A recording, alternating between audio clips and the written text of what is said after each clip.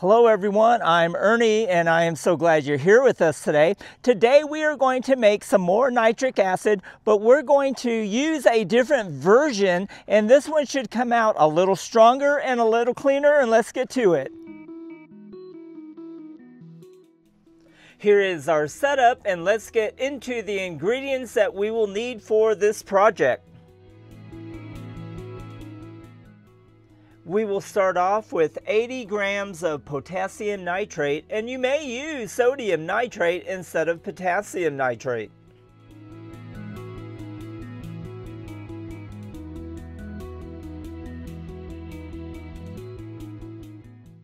Next, we will use at least 32 grams of copper. Now we will measure out 25 milliliters of 12% hydrogen peroxide. You can use 30% hydrogen peroxide, you'll get a better yield, and you can use 3% or you can even use water, but your yield will be lower. We will also be using 50 milliliters of distilled water and 100 milliliters of hydrochloric acid, and we will use some ice.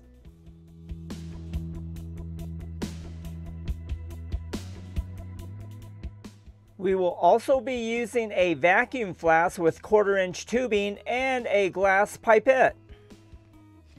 Our glass pipette is made of a larger dropper, and I just removed the rubber suction and inserted the pipette into our 1/4-inch tubing. First, we will add in our 80 grams of potassium nitrate into our vacuum flask.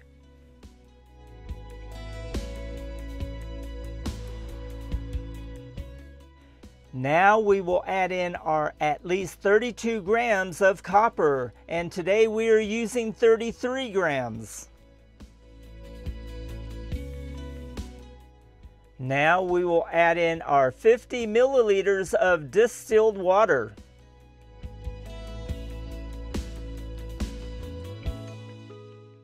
Do not add in your hydrochloric acid yet.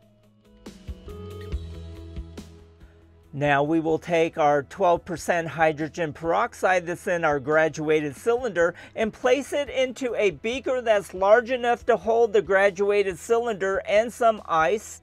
And now let's add in our 100 milliliters of hydrochloric acid into our vacuum flask with our potassium nitrate, distilled water, and 32 grams of copper.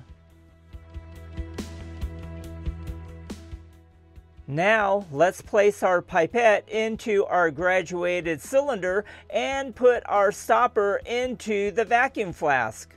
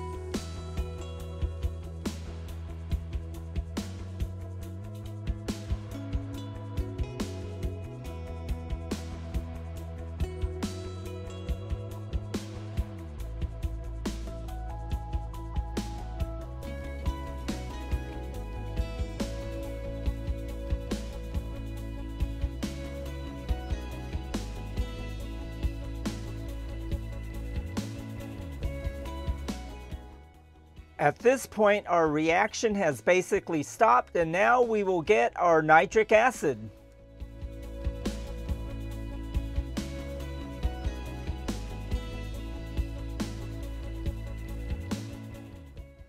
Because we use 12% hydrogen peroxide, you can see our yield is about 20 milliliters.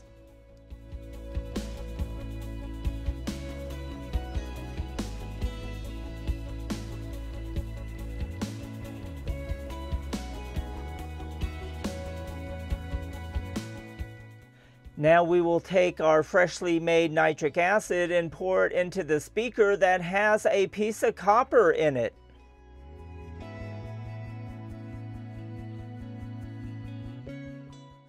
Only nitric acid can dissolve copper.